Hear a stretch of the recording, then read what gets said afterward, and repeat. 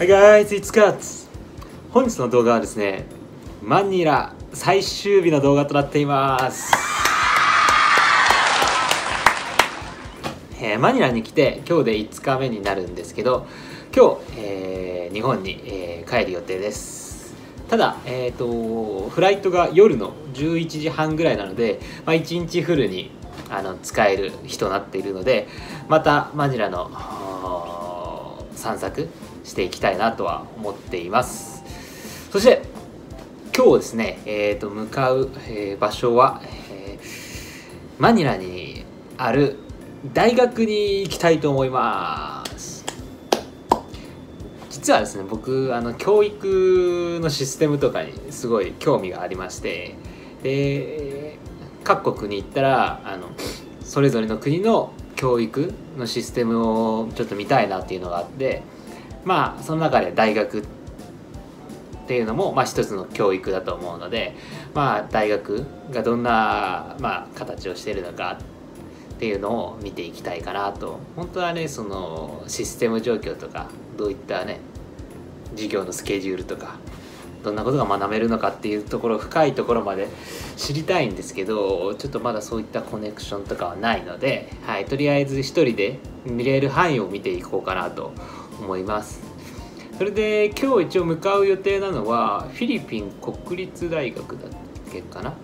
なんかその大きい、日本でいう東大みたいなんですかね。ちょっと詳しくわからないんですけど、でもすごいいい大学、フィリピンの中でもすごい有名な大学に、行きたいと思っています。でここから車で4、50分ぐらいですかね。ちょっと遠いですけど、ケソン市だけから20キロぐらい行ったところにあるみたいなので、今日はそこに行ってみたいと思います。それではマニラ最終日の動画どうぞ。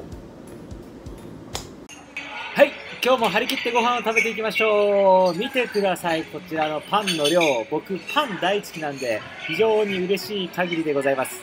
ただ気をつけないといけないのが、この奥にあるパン、展示品なので全て偽物、フェイントです。はい、こちらはですね、ケーキですね。プチケーキになってますね。いや、非常に可愛くて美味しそうですね。こちらはですね、ラーメンになりますね。自分で作ってラーメンにするという形式です。こちらご飯ですね。その横にあるのはミックスベジタブルですかね。そしてこちらはちょっとごめんなさい、わかりません。じゃあこちら牛肉ですね。で、お水があって、こちら目玉焼きとカリカリベーコンが奥にありますね。で、こちらにあるのが、またミックスベジタブルですかね。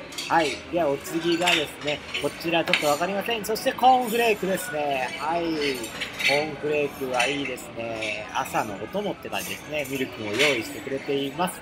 こちらはスイカですね。で、こちらサラダコーナー、ドレッシングたっぷり用意してくれてます。非常に色鮮やかで綺麗です。こちらが本日の朝ごはんとなっています。いかがでしょうか、このボリューム。このボリュームでも食べきれてしまうのがバイキングの不思議なところです。パンもたくさん用意してきました。そして中央の魚の存在感すごいですね。それではいただきます。これが今回の旅行で食べる最後のバイキングなので、しっかりと味を噛み締めて食べたいと思います。僕の大好きなパンもたくさん積んできました。そしてこちらのホテルではですね、ラーメンを自分で作って食べることができます。麺を茹でてつゆに、あと自分の好きな具材を入れてラーメンを完成させることができるんですね。ラーメン好きの僕からしたら非常に嬉しい、そして楽しい作りとなっています。本日も美味しくいただきました。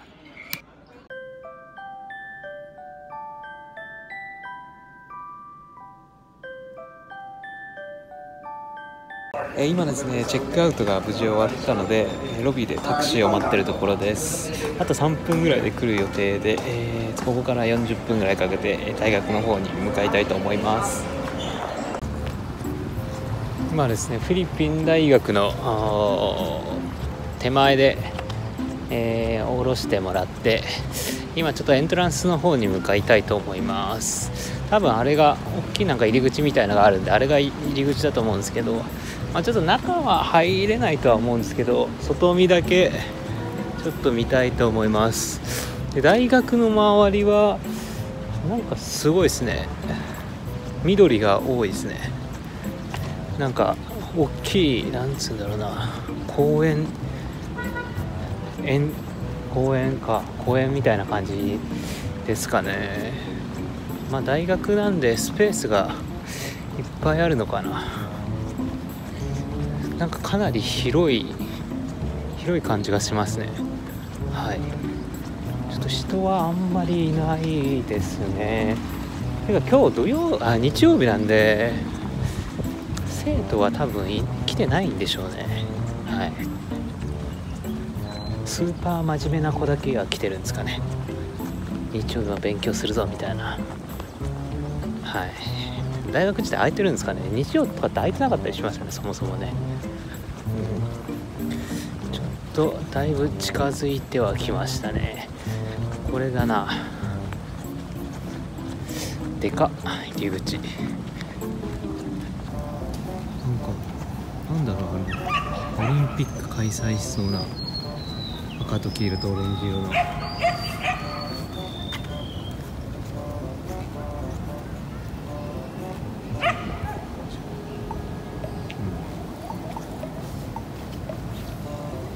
入れそうですね。ちょっとだけ入ってみましょうかね。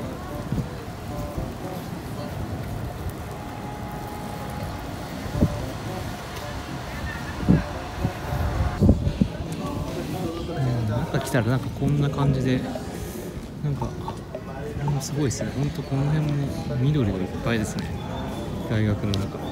大学の中なのかどこの中か分かんないですね。合ってるのかな。建物がなんかこれだけなんですよね。もしかしたらめちゃくちゃ広い敷地に何号棟とか何があって、すごい移動していかないといけないタイプかもしれないですね。これも建物どこや。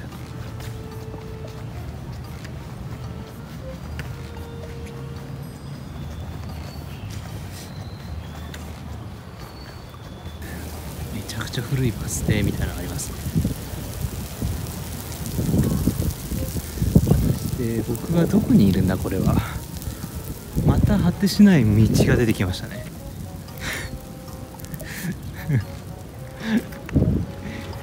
広すぎですね。なんか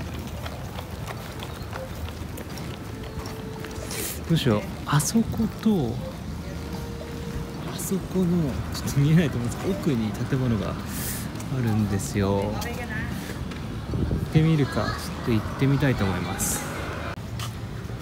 ちょっと歩いてきたらまた新たな建物が出てきました。ここもだからあれですよね。離れてる建物、また別号館ですかねの建物だとは思うんですけどね。4階 ?1、2、3、4、5階建てぐらいですかね。横長にふらーっとありますね。外壁は綺麗ですかね。こっちがエントランスかな。ちょっとやばい、日向に来てしまった。暑い。日陰に行きたい。ちょっと当たる。日向と日陰の差が半端なくあるんですよね。はい、本当に日向から日陰に行っただけでだいぶ体感温度がめちゃくちゃ下がりますね。てかむしろ涼しいぐらいになりますからね、本当に。はい。そうですね。あそこの階段から上がってきっと中入ってくるんでしょうね。ちょっと確かフィリピン、ここの大学って4番目ぐらいに古い歴史があるのかな。だから多分そもそもの作りは古いかもしれないけど、外壁とか塗り直したりとかきっとしてるんでしょうね。ってるのかな、使ってるよな。なんかちょっと、いや今日はあれですね、多分日曜だから閉じてるだけですね。多分きっと使ってると思いますね。こっちの方にもずーっと横長に伸びてますね。はい、大学の中を歩いてたら公園みたいなのが出てきましたね。なんか野球とかしてますね。奥で野球してますね。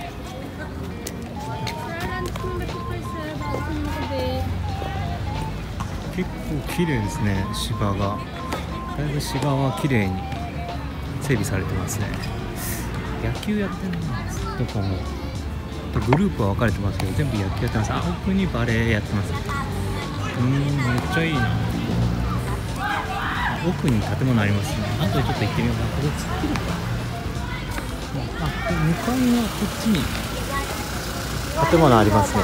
建物がここもなんたらホール、ベニテスホール、これホールごとになってるので、そうですね、これも学生の勉強する建物だと思います。これちょっと突っ切りたいと思います。突っ切っちゃいます。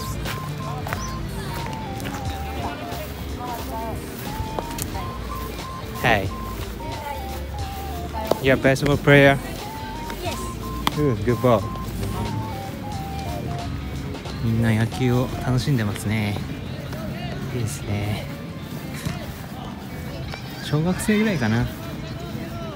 このぐらいの年齢の時は技術云々よりも楽しむことが大事なんでね、野球に限らず、ちょっと軽く喋りかけたら楽しそうにピッチングやってたんでいいことだと思います。向かいの建物に来ました。これもなんたらホールっていうんでしょうね、きっと。なんか今ベンチに座って勉強してる女の子がいましたね。きっと学生さんでしょうね。いいですね。この公園のね、綺麗な公園のところで勉強できるっていいですよね。ここが入り口だよね、きっとね。また猫が。今日日曜日でしょ。間違えちゃった。明日だよ、開くの。ですね、ここが入り口ですね。はいはい、こんな感じですね。ざっと今フィリピン大学を見終わりました。なんか敷地がめちゃくちゃ広いですね。なんか調べたら生徒はなんかジプニーっていう、バスみたいなやつを使って移動するみたいですね、普段は。はい、それぐらい広いですね。で、校舎は5つぐらいあるのかな。で、そこで勉強をするみたいな感じですね。はい、そうですね。めちゃくちゃ広いですね。こんな感じなんですね。はいはいはい。なんか建物の感じと大学の周りの雰囲気はなんとなく分かれましたね。はい、これがフィリピン大学の外観というか感じなんですね。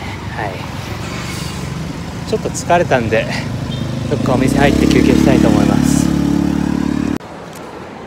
今ですね、フィリピン大学から歩いて20分ぐらいのところにある、30分ぐらいかな、2、30分ぐらいのところにあるショッピングモールの中に来ました。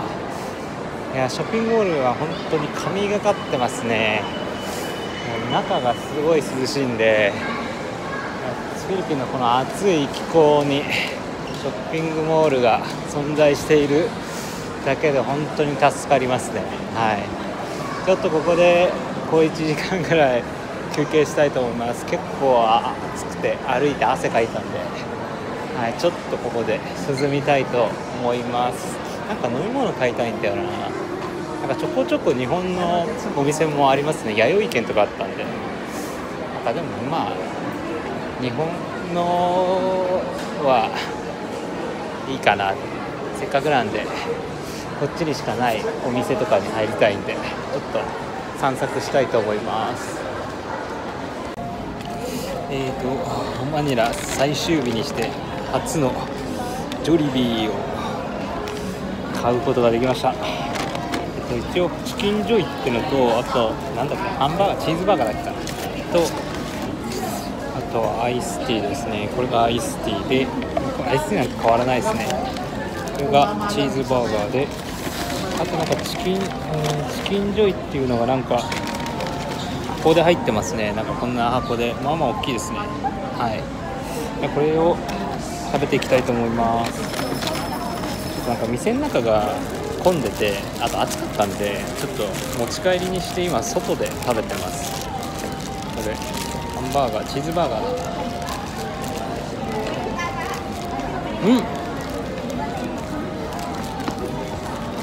結構うまい。結構好きな味ですね、チーズバーガーは。いや、続いてチキンジョイですね。こんなのが入ってます。何これ何これ、こっちのなんかチキンは分かるけど、なんかこのよく分かんないの入ってますね。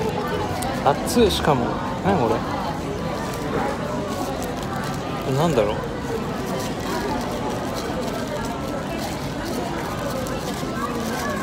あ、ご飯ですね。あ、ご飯がついてんだ。ご飯が見えるかな。ご飯がで、これ多分タレなんで、これをつけて食べたいと思うんですけど、ちょっとまずは普通にプレーンで何もつけずに。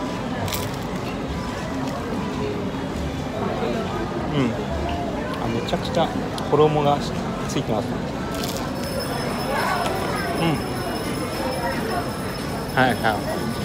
でちょっとカメラ持ってる状態だと食べれないので、一旦ここで切りたいと思います。チキンの匂いにつられて猫が足元に来ました。おっと、上に登ってきた。完全にチキンを見てクンクンしてますね。この後一緒にチキンを食べました。さて、今はですね、空港に向かっています。はい、これでフィリピンの旅も終わりとなります。名残惜しいですが、たくさん思い出ができたんで、はい、良かったです。無事空港に到着しました。空港の前は結構ごった返してましたね。こちらがエントランスですね。こちらから入場していきます。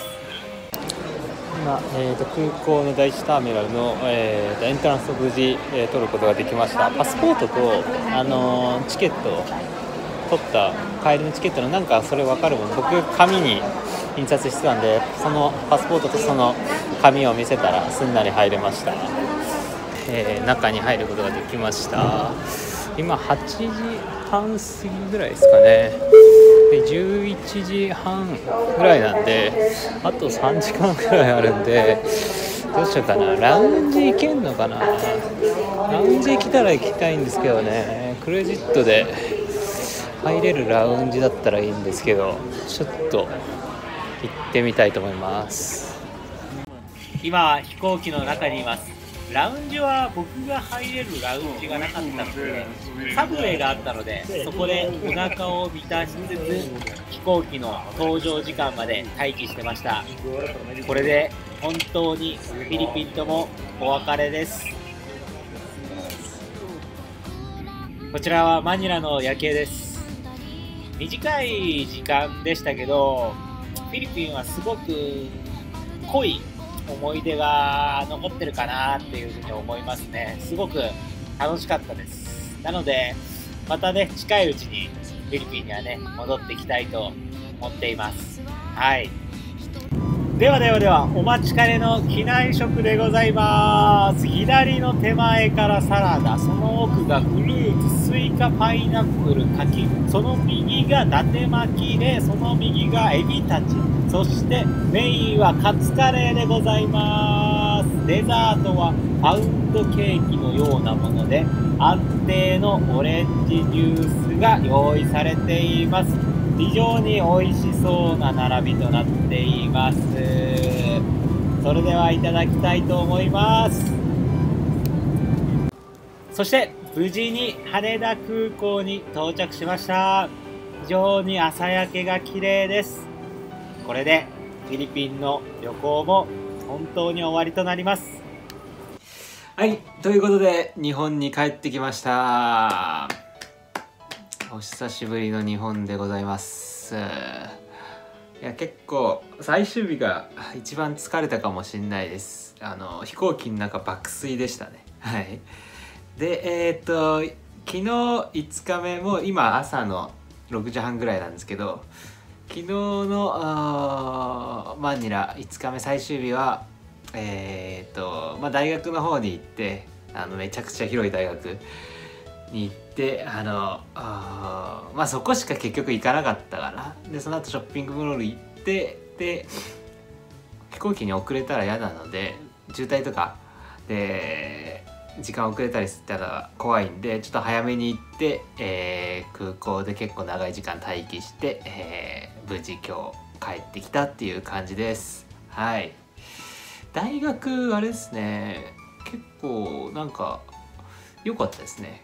広くて公園というか庭というか、こう広い公園みたいな緑がいっぱいあって、でその中に校舎がポツンポツンって5個ぐらいあるのかな、あった感じで、なんか自然と共に学べそうですごい良さそうな大学でしたね。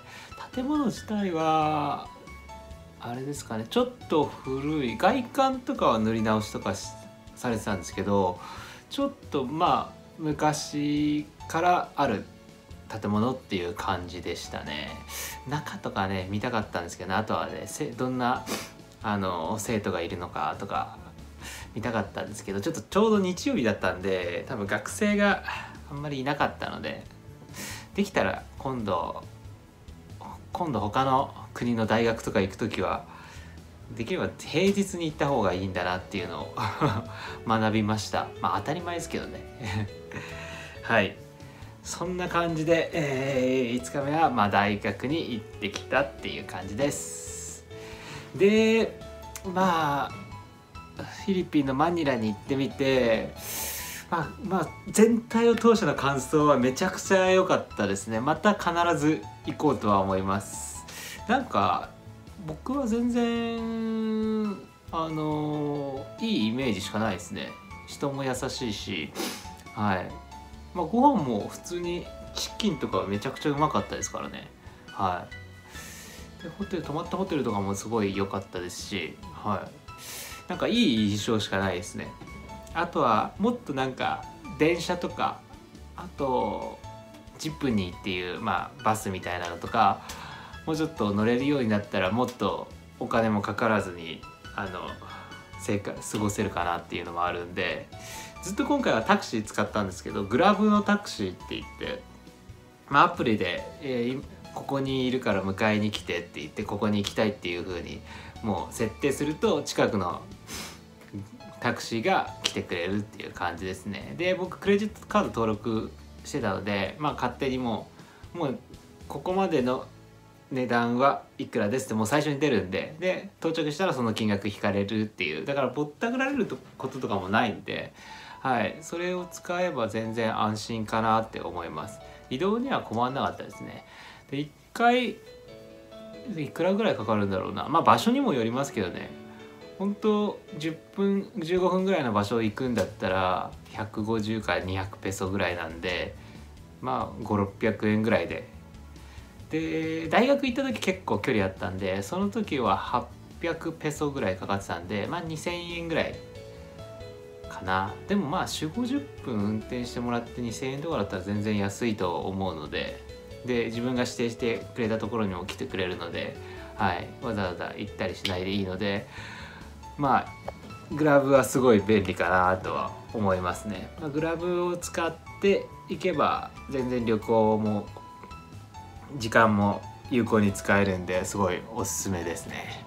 あと感想、僕結構あれですね、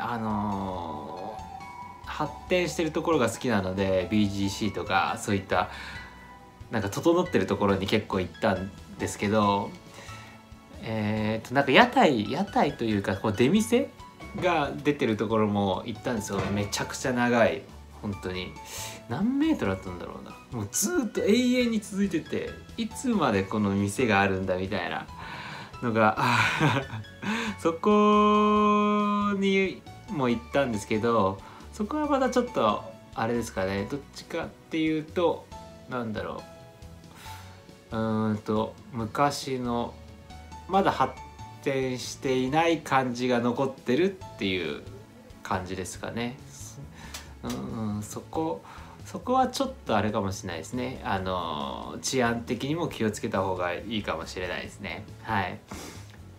なんか襲われるとかはさすがにはないと思うんですけど、スリとか子供とかも結構いっぱいいるんで、子供がなんかこう物乞いじゃないですけど、なんかいろいろ来るんで、まあパッて取ってパッて走って逃げちゃうとかっていう可能性はあるので、僕そこはマリッサと一緒に歩いたんですけど、なんかマリッサもカバン前に背負った方がいいかもって言ってたんで、はい、その時は前に背負ってたんですけど、だからまあ現地の人もそういう風に言うぐらいだから、まあそういった出店というかそういったところに行く時はちょっと気をつけた方がいいかもしれないですね。ただすごいなんか怖い危ない思いをするかっていうと、そこはなさそうな雰囲気でしたけどね。スリとかは確かにあっちゃいそうな感じはあったかもしれないですね。はい。でもまあ実際に特に何も問題なくは過ごせたので、はい。僕はフィリピンに対してはいいイメージしかないっていう感じですね。また近いうちには行きたいんですけどね。で天気も良かったんで、はい。雨も降らなかったんで結局くらいですかね。はい。じゃあこんな感じでフィリピンの旅行は以上となります。それでは皆さんまた次の動画でお会いしましょう。バイバイ。